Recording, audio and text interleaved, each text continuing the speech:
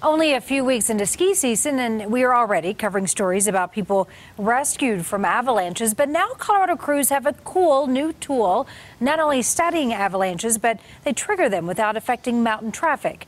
Jamie Leary shows us the new equipment in action. This is one of two new pieces of equipment that they have here, and it costs upwards of $4,500. These binoculars not only have the ability to detect a thermal signature on a person, but it can also tell the temperature of different layers of snow in total darkness. It's really cool. I mean, there's a lot of things that we get to see through those new thermal imaging devices.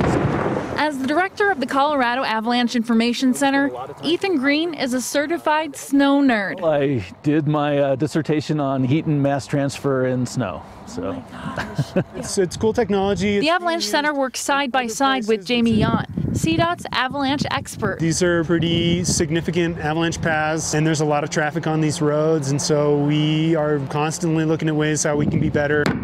They are ahead of the game in many ways. And this new thermal imaging camera is something that we've just started using this year. With it, they can do mitigation at night, meaning less disruption to traffic.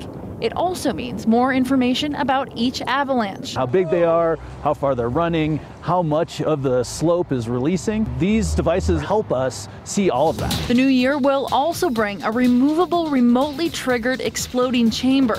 15 of them. The helicopter basically just flies the units up and sets them on the stands. It looks like a little spaceship. It's called Obelix. It's being used in other places, but certainly this will be the biggest Obelix array in North America. Thermal imaging is only the beginning. The whole idea is that we're trying to release these avalanches when we want them to go and not just let a large storm come through and release them on their own. In Summit County, Jamie Leary covering Colorado First.